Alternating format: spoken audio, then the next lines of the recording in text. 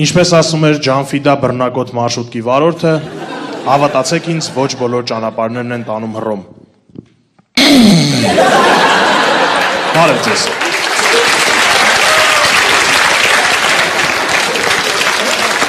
Ես Գուրգեն եմ ու այսօր մենք խոսանք այն մարդկանցից, ում ճանապարհը բերել է Հայաստան։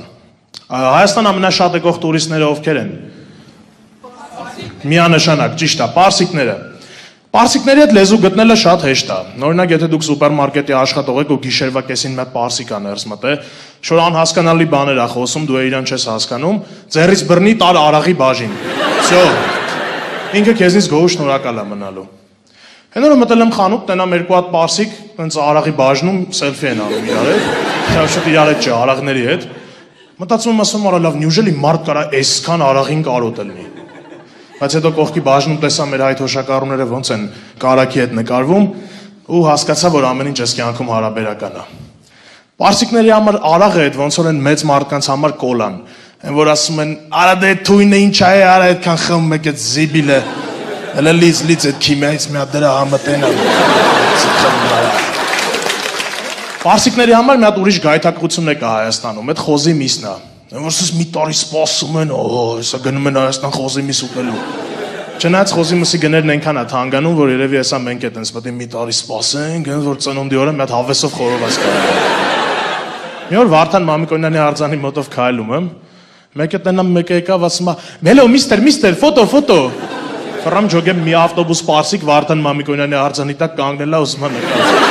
Չմտածեք էլի, պարսիկները Վարդան Մամիկոնյանի արձանի տակ։ Հա դե ինչ կար, նկարեցի։ Վերջում եկել է կամերան վերցնելու, ասում է կներեք, իսկ չեք ասի էս ով է։ Հայ ցավը տանեմ, ես քեզ հիմա ոնց բացատրեմ էս ով է։ Ասում եմ ֆուտբոլ նայում ես, ասում է հա, ասում եմ որ թիմն ես սիրում, ասում է Ռեալ Մադրիդ։ Ասում եմ ախպերս, քո համար Մեսսին է։ Հայաստան եկող մյուս մեծ տուրիստական խումբը այդ ռուսներն են։ Նու ռուսաստանցի տուրիստները։ Եթե դու ուլը չես եղել Մոսկվաներում, չես շփվել Օլյանների, Նատաշաների հետ, մի մտածի, իրանք ամառները մեկ-մեկ գալիս են Հայաստան։ Իրանք գալիս են ու մեր հայ երիտասարդների հորմոնները խախտվում են։ Դե ոնց չխախտվեն։ Որ տենում ես օպերայով մի հատ մարալ է քայլում, արա մարալը որն է, մարալ։ Որ յուկեն Հիտլերի բեղերից կարճ է։ Ու հետաքրքիրը գիտեք որն է։ Որ լուբոյ ուրիշ օտարազգի տուրիստ մոտենում է հայ տղուն ինչ-որ բան է հարցնում, նորմալ մարդավարի պատասխանում են։ Հենց ռուսա գալի արա պտի կպցնեն։ Դու կապ չունինք ինչքան գեշ է, մարդը կողքը կանգնած է 4 երեխեքի հետ։ Որ այդ 4 երեխեքից ամենափոքրը քեզնից 5 տարի մեծ է։ Պտի մեկա կպցնի, են որ здравствуйте. Здравствуйте, красавица жена. Извините, как можно пройти на площадь Республики? Как пройти?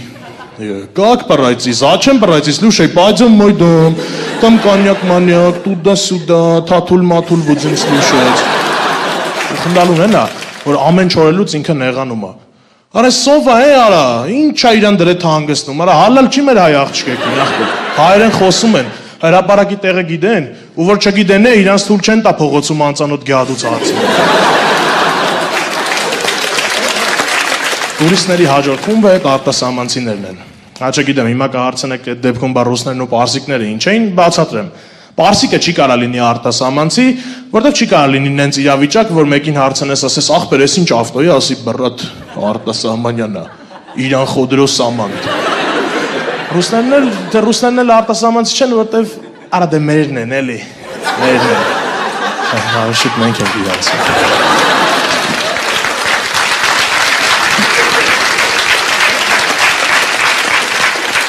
Դե բացի հետ էլ ախել Պարսկաստան, Ռուսաստան, ինչ արտասահման, նույնա ոնց որ գնաս ախալքալակ հետ գաս, ասես ապե դե արտասահման է։ Ամշա արտասահմանցիները Հայաստանում տենում են շատ տարօրինակ բաներ։ Օրինակ գերմանացիք տենում են, որ ստեղ ավելի շատ Mercedes ու Opel կա, քան իրանց մոտ։ Իտալացիք մի քանի հատ նոր իտալական բրենդ են բացահայտում։ Իսկ օրինակ ամերիկացիք տենում են միտեղ, որ դա ավելի քիչ հայ կա, քան լոսում։ Ու ընդհանրապես արտասահմանցիները Հայաստանում երկու տեսակի բան են տենում՝ ուտելիք ու եկեղեցի։ Ու երբ որ տես տուրիստականում աշխատող ծանոթիցս հարցրի, ասի ախպերս խիեք այդ մարդկանց այդքան շատ տանում ռեստորան։ Ասում է դե որ մեր խոհանոցին մոտեկից ծանոթանան։ Արա հասկացանք թող էլի ծանոթանան, բայց դուք նենց եք ծանոթացնում, որ պրինցիպի մի 3 օրից կարան պսակվեն։ Հերթական եկեղեցին որ տանեք իրանց։ Արտասահմանցի տուրիստների մեջ շատ են բուսակերները։ Մի հատ ասեք բուսակեր ու մի հատ ասեք հայկական խոհանոց։ Այդ նույնն է ոնց որ ասես տաքս ու տակ քշվող օպել ու բենզինով։ Կամ հնդիկ ուսանող ու ժողի ուսխորհրդի անդամ։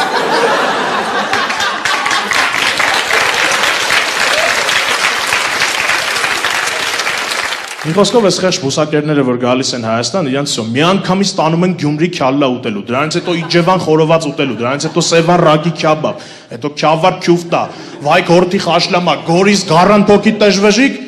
ու ամենավերջում այդ բուսակերը ասես մեռած արդեն սովիսկի սամեր մատուցողին ասում է կներեք ձեր մոտ մի բան կա, որ առանց միս է։ Մատուցողը մտածում է առանց միս, առանց միս, առանց միս, մեր մոտ առանց միս, մենակ առանց միս խաշլա։ Ասեմ, բուսակերների համար մեր խոհանոցը ոնց որ Մարիոյի դևի աշխարհը։ Եթե դու հայկական խոհանոցի փորձությունը կարում ես հաղթարես, վсё, դու կյանքում էլ խնդրեմ չունես, սաղ լավ է քո մոտ։ Կարելի է ինձ թվում է Հայաստանում բացել բուսակերների վերականգնողական կենտրոններ։ Հենց Ֆրանսիայից բուսակերները գան ու բուժվեն տարածաշրջանի լավագույն մանգալչիների ու ֆարշ բռնողների մոտ։ Շնորհակալություն ձեզ հետ դուգոներ կհանդիպենք։